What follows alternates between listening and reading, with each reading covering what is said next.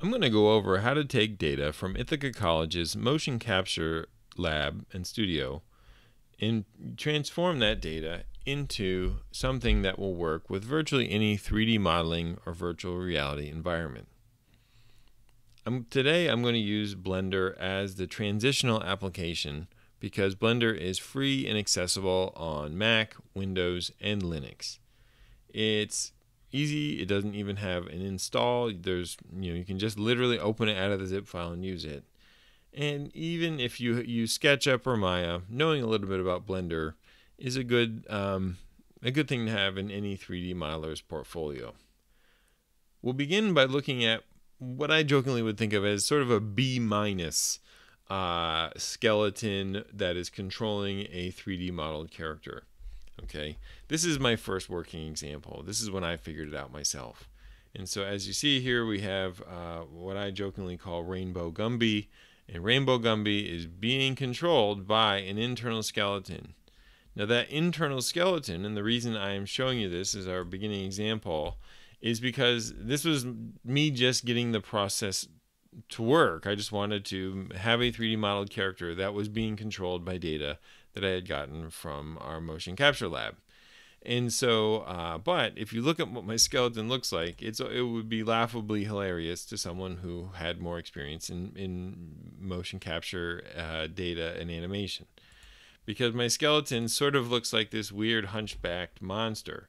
Let's go into full view here and I can zoom in. And the reason that it does is because this skeleton is linked to markers on the outside of the character's body. And so the reason I'm starting with this is because conceptually you have to understand what you're really getting from our motion capture studio. Okay, I actually think just as a developer and a designer that the more you understand sort of things like file architecture, the better a designer and developer you will be. So just keep in mind that when you get data from our lab, know what you're really getting. Okay, it's not from our lab. This is just a public domain image of a man wearing a motion capture suit. Notice he has the white markers on the suit. Now, our motion capture lab, what it does is it captures the position of those markers in 3D space, and that's it. Okay, you don't get anything that is actually a skeleton, right? And so a C3D file, that's what you're going to be getting, will have the location of those things in XYZ. Okay, so you are going to have to decide where the skeleton stems from out of that data. Okay, it sounds worse than it is, but once you understand that that's what the points are, it makes a lot more sense. I was assuming that I might get something that looked like a skeleton. You're not going to be getting something that looks like a skeleton, but at the same time, it's definitely usable, and once you get the process down, reasonable to get done. So let's go back. So here's mine. So as you can see, this is quote unquote, I'm air quoting the heck out of the word skeleton here because this is actually on the outside, right? This is more like an exoskeleton. So that's a marker, that's a marker. These two are markers. And the person who was wearing the suit obviously had a very thick chest because these markers are so far apart. Okay. And so anyway, so just understand that later on in this process, we're going to have to accommodate for the fact that we want a skeleton on the inside of the character, but the markers are on the outside. So that's failure, or at least problem one. So let's make a new document. Here I go. Oop, not open. Jeez, Pete. New document. Yes. Okay. And then let's go ahead and set it up. Now remember, the very first thing you're going to need to do in Blender is go to User Preferences, search up here for C3D, and then turn on C3D import. It's built right into Blender, but they don't, 99.9% of Blender users are not going to be working with motion capture data. So therefore, it's not on by default. So make sure you turn on C3D import. Once you've got that, I'm going to go to import. I'm going to go to import C3D, and this is not going to work, sort of. Okay, so I will take something like walking, and I'm going to import it, and now it's going to look crazy, and this was my first obstacle. Now, as you can see there's all kinds of mad other pieces of what you could be considered errant data. Okay? And so if you look there was a pair of feet walking across at the end. And let me show you that again here. Okay, if you look up in this area, you can actually look towards the end of the animation.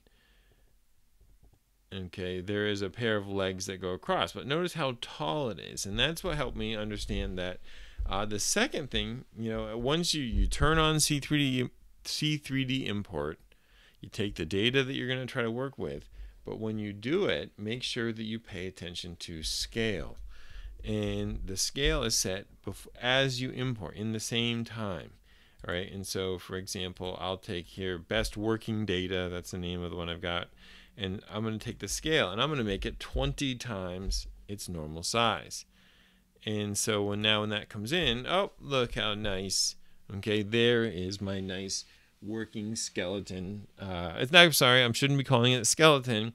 It's my nice working collection of data points that our brains turn into a person, but Blender in some ways has no idea that that's a person right now. Okay.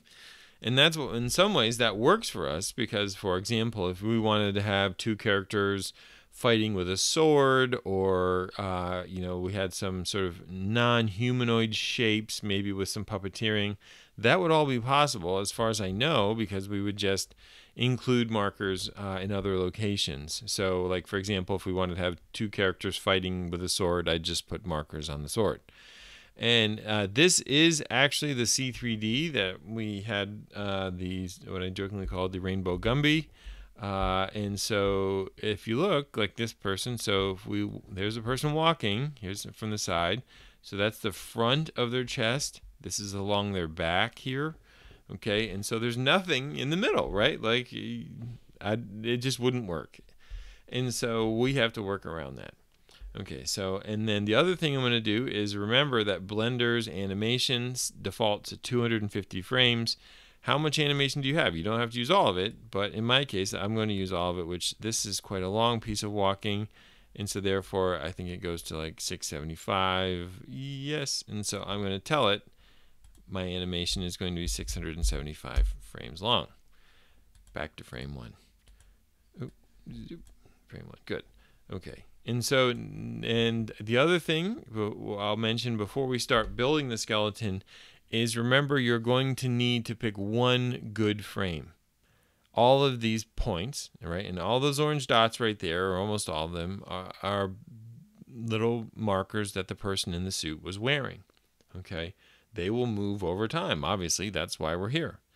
But we are going to be building a skeleton that fits to those dots at a very particular place in time.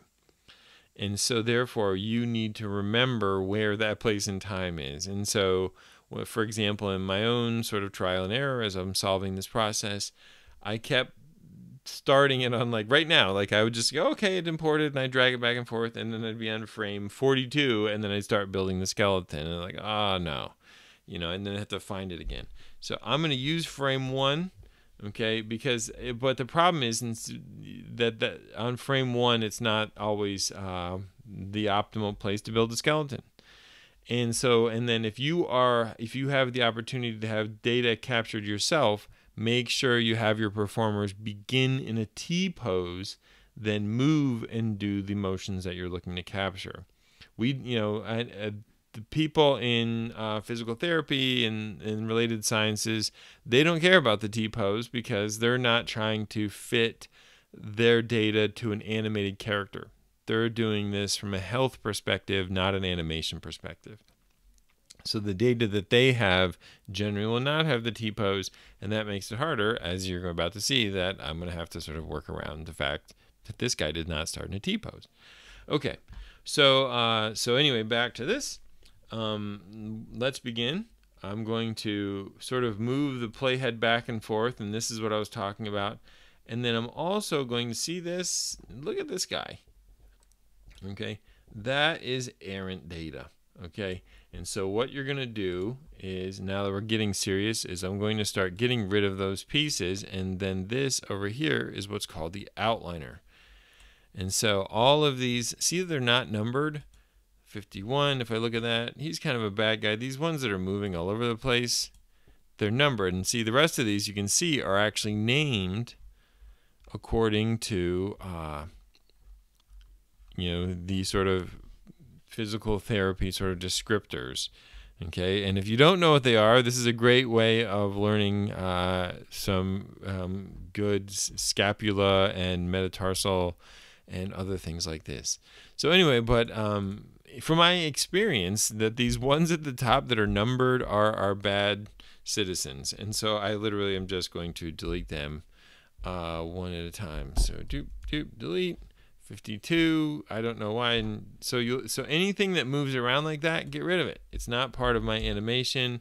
I don't know what it's doing there, and so I am just going to delete all of these pieces of errant data. And this, by the way, can be fairly time consuming.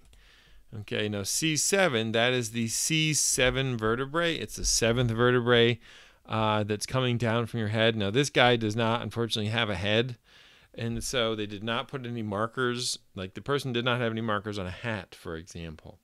And so, again, that's a physical therapist or someone looking at this in a different perspective than an animator who would obviously want to know where the head is. You work with the data you've got. But anyway, so that C7, the C7 vertebrae, that's why it's named that way, and the rest of these are named after anatomical markers. Okay, well, that C7 vertebrae is where we're going to begin our skeleton. It's not necessarily the center of gravity for the character, but in some ways, the body sort of flows downwards from the base of the neck, if you want to think of it that way. And so, sort of like how a mother cat would pick up a baby kitten by the scruff of the neck. So what we're going to do is I'm going to go to frame 1. Okay, I'm going to move this over here for now. And then I am going to switch to object mode. Great, that's where I am. I'm going to go to create tab on the left. I could also go from the top. And then I have to do some precise but simple 3D modeling. Okay. And conceptually, hopefully you know this if you're a 3D modeler, but in case you've sort of monkeyed around in Blender, but maybe you didn't really get it, understand that there is a cursor, okay? All of us use a cursor in a word processor all the time. You place the cursor in a word if you missed a letter, you take the cursor and you highlight a word if you want to delete it. Well, in a 3D modeler, there is also a cursor, but the difficulty is that we're working on a 2-dimensional screen dictating 3-dimensional space. But if you look at this little circle here, that is the cursor, okay? And I can actually place that with my mouse. But like the problem is the depth, right? Like I can kind of do that, but like, and that's why sometimes you go to quad view and I'll put the cursor there in this one and then I'll just kind of move it up. Maybe, and so doing it that way might work. Like if I wanted the cursor, that's a light. See that thing right there? So if I wanted the cursor to go there, I could put the cursor like there, and then it, in this. But it's often not a precise science. But the cursor is important because that's how you tell Blender this point. It's like how you as a user communicate with the 3D modeler. I'm interested in this point in space. So what I'm going to do is I'm going to click on C7, and I can just click on it, by the way, over here as well. To get there, and I am going to hold down Shift and press S. All right, and that is where it pops up a little menu, and I can say cursor to the selected. Oh, look at that! My cursor is now on the C7 vertebrae marker. Okay, so now understand that is a key functionality to this. I'll do it again in just a moment, but is putting the cursor on these dots. Okay, because that's right now when you import it, all you've got is dots. So we have to make something from the dots. So I put my cursor on that piece, and again, I'll move my cursor. How did I do that? I hold down Shift and I type S. Doesn't matter what kind of computer you're on, and I say cursor to the selection. Bow. Okay, then I'm going to go to Create. And under Create, I'm going to go down to where it says Armature. And notice that armature is going to stem from the cursor. And so we've already begun the process of transforming the three-dimensional data into a working skeleton. Now, when I began this tutorial, I started by showing you my sort of not optimal initial skeleton because, and if you remember, I had bones running along the front and back, and that actually can work to an extent. But let's do it the right way. So I'm going to click on this one and this one. Okay, now those two, if I look on my object graph over here, those are XP. I don't know why they're called that. But anyway, the same Shift S, when I say cursor to selected, now I click the one on the front. When I say cursor to selected, it will put it in the dead center of those 2 points. Okay, so if there are 2 points on the outside of the sort of person you see in the 3D data, okay, well, you can move the cursor to the center. And now the reason I would want to do that is because I'm going to return to this bone here. Okay, I'm going to press tab, and tab goes to edit mode. Now, in object mode in Blender is when you're moving a whole thing. Edit mode is when you're moving a part of a thing. And I'm going to take, now remember the beginning of this, that was at the C7 vertebrae. Well, I'm going to take the other end of this bone, that's a bone in the skeleton, and then I'm going to press Shift S. Again, because Shift S, you're going to see Shift S over and over again in this. And I'm going to say the selected goes to the cursor. Pow. And now the first bone goes from the center of the C7 vertebrae, the base of your neck, to a point in the middle of your chest. And we can still have that bone controlled by those markers at the front of the chest and on the back. Okay, but by positioning the cursor in between them and then running the skeleton to that point, it helps you balance that load. So let's continue making the skeleton. Okay, so I'm going to zoom in here. Okay, the C7 vertebrae is the base of the sort of the neck, and so let's go out to the shoulders. So again, I'm in edit mode. I'm going to click on that ball, and I'm going to press E to extrude out a shoulder bone. Okay, I'm going to play this back and forth, and I can see there's that C7, see there's a C7 vertebrae, that's a shoulder right there. Well, I'm going to go back to object mode. I'm going to click on that shoulder point. I'm going to go to frame 1, because remember, we're building this skeleton in frame 1, and I'm going to do Shift S. Okay, now you might think if I've lost you, don't worry, because this is going to get repetitive and it will make sense in a moment, because the repetition will help you kind of process. But I'm going to say the cursor goes to that point, to the selected point. So remember that cursor, we put it on the point. I return to the skeleton, and I say tab.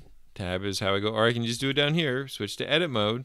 I click on that ball, and where do I want it to go? I want it to go to the shoulder. So I say, like, that piece, Shift S, selected to the cursor, and it goes to that point. Okay, there it is. And then the same thing. So I would just repeat that over and over again. Okay, and so let me do that on the other side. I'll do the whole arm here. Okay, so now let's watch it. That, I think that, I'm going to go back to object mode. That, I believe, is the elbow. It is. Okay. And so if you think about it, we have this thing that goes from the shoulder, right? The skeleton goes from the shoulder. Now we're going to go down to the elbow, right? And there's only one point for the elbow. That makes it easy. So I'm going to go to frame 1. I have to remember I'm building this skeleton in frame 1. I'm going to go to this, and now I'm going to go to Shift S. I'm going to put the cursor there, cursor to the selected. Okay, I'm going to go back to the skeleton. I'm going to go to edit mode. I'm going to press E to extrude another bone from the shoulder. Well, after the shoulder, where does it want to go? I want it to go to the elbow. Well, where's the elbow? Well, the cursor is at the elbow. And so I do Shift S, and I say selection to cursor. Boom. Now, the reason you have to do it this way is because you sort of, mentally, you kind of just want to say, I just want the end of that bone to go to that point.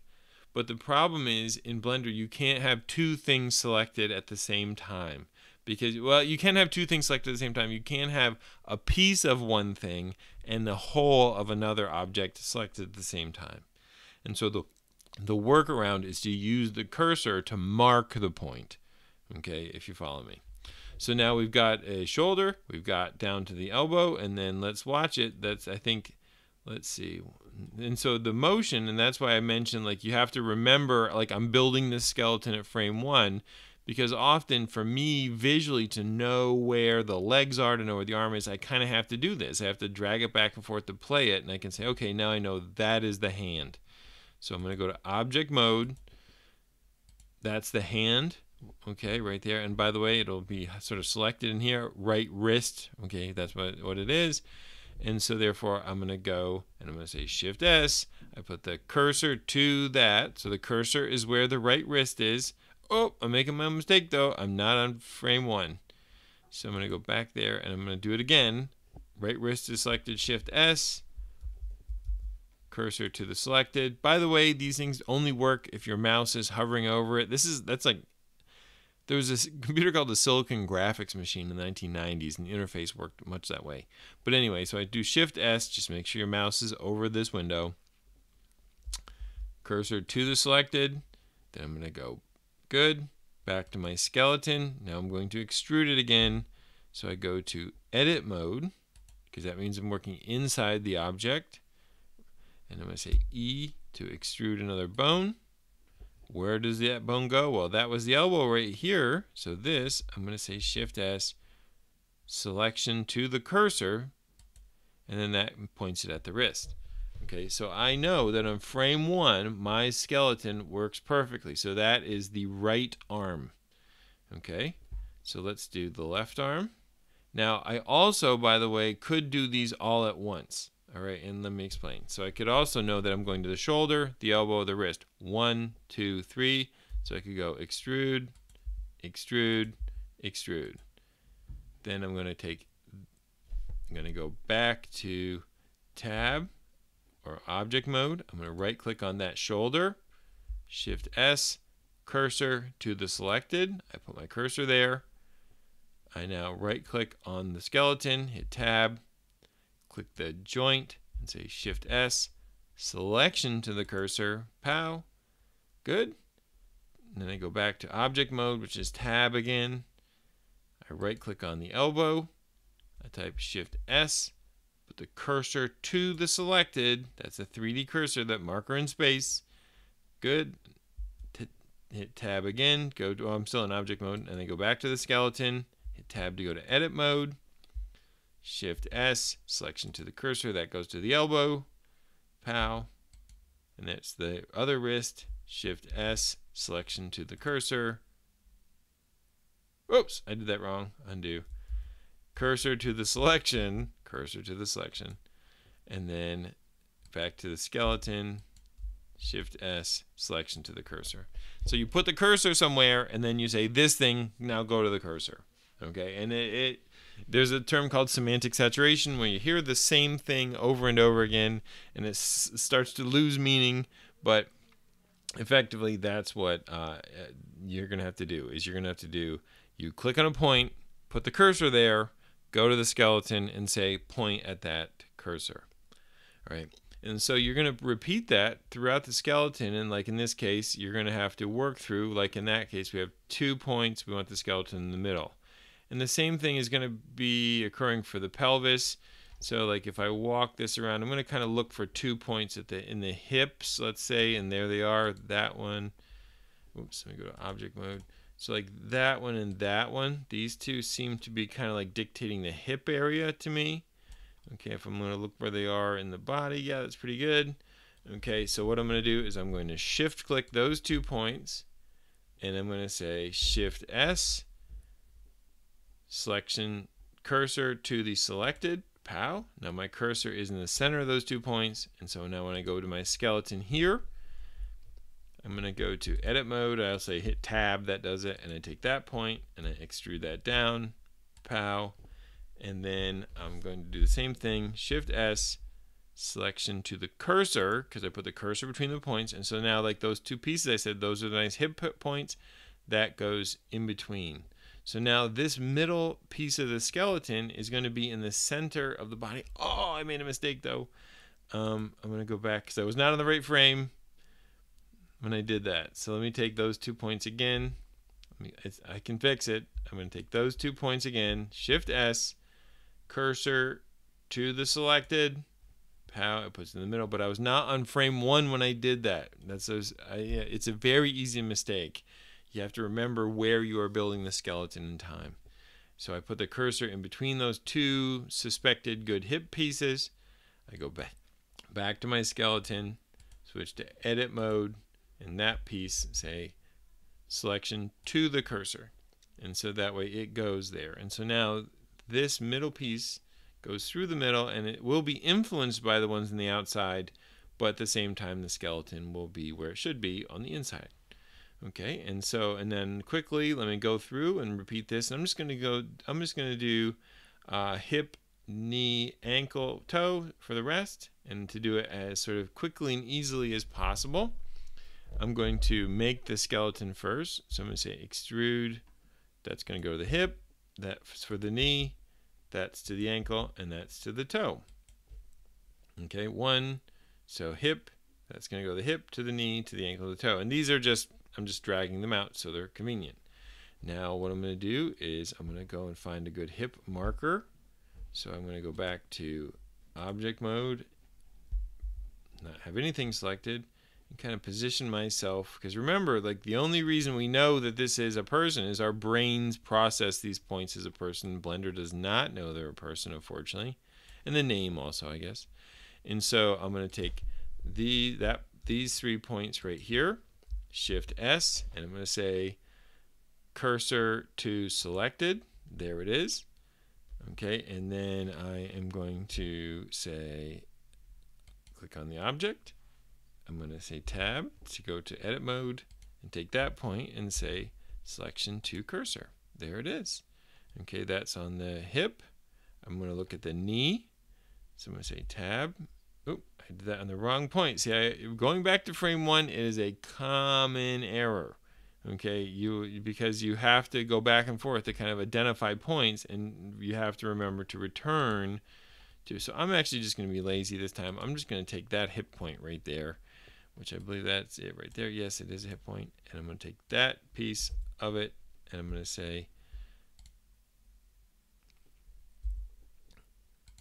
Shift, cursor to selected, tab, and I'm going to say selection to cursor, and that goes there. And so I'm just going to actually, instead of doing that sort of in between, like if you foresee, for example, that and that, those are the sides of the knee, the outside. So if I really wanted to be accurate, I'd shift click both of them, make sure I'm on frame 1, cursor to the selected, it puts a cursor in the dead center of the knee. Remember, those 2 points are the outside of the knee.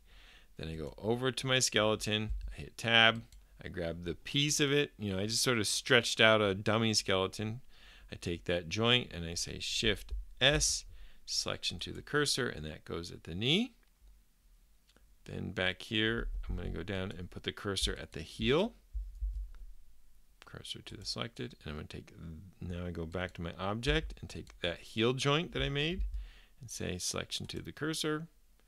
And then, I don't know why that's getting increasingly large, that makes no sense. And then I'm going to go here to the toe and put the cursor there, cursor to selected, pow, and take this toe, and then a selection to cursor, bang. Good. And so now, and I did it all in frame 1, and so there is a leg that's going down the middle. Okay. And so, but you have to grab multiple points in order to put the cursor in the middle of those points, and then you lock the skeleton to it. Okay, so it's that process of positioning the ends of the skeleton. Remember that the whole skeleton is controlled in object mode. The parts of the skeleton are controlled in edit mode or pose mode.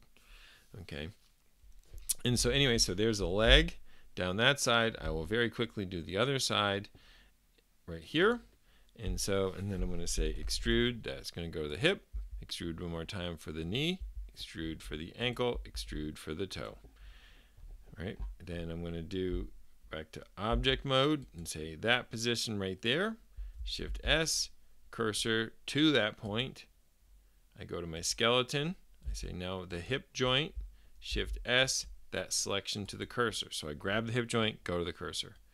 I go around, I take the piece of the knee. There's actually, and I gotta be in object mode now. There's these two pieces of the knee, Shift S, cursor to selected. So the cursor goes in the middle of the knee. I take that dummy now joint that I put there and I say selection to the cursor. Boop. That goes to the knee. Same thing with the ankle. I'll take those 2 points, Shift S, selection, cursor goes to the selected, so I put the cursor at the ankle, and then I go back to my skeleton and I grab the ankle and I say selection to the cursor. And the same thing for the toe.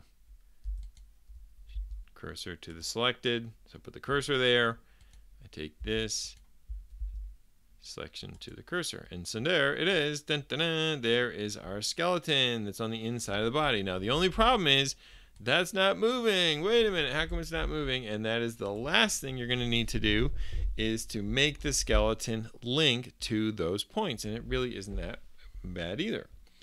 Okay, and so what you're going to do is you're going to go to object mode, pick on your skeleton, and then you can go to pose. Oh, look at this, a whole new thing, pose mode.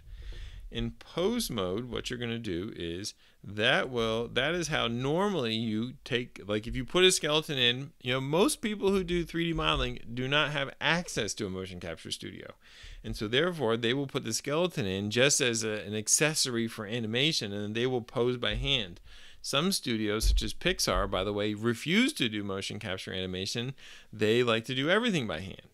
And so, like Ratatouille, for example, has a statement at the end, no motion capture.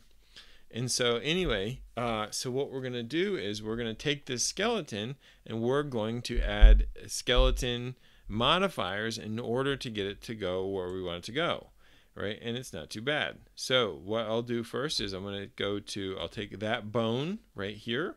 And now this is where naming these things, by the way, over here in the outliner might be good.